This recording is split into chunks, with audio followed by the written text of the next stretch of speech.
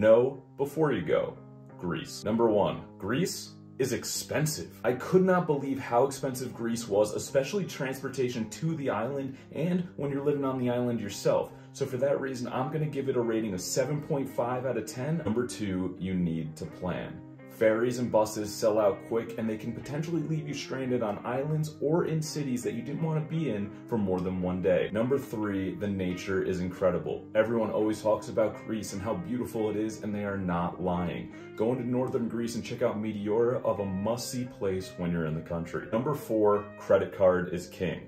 I barely had any cash on me for the entire time that I was in Greece. I had €100 and I left with still some euros in my pocket. Number 5, youth discount. If you're under 24, you can get a discount on almost anything from public transportation, ferries, historical landmark, anything you can think of, you can get a discount for.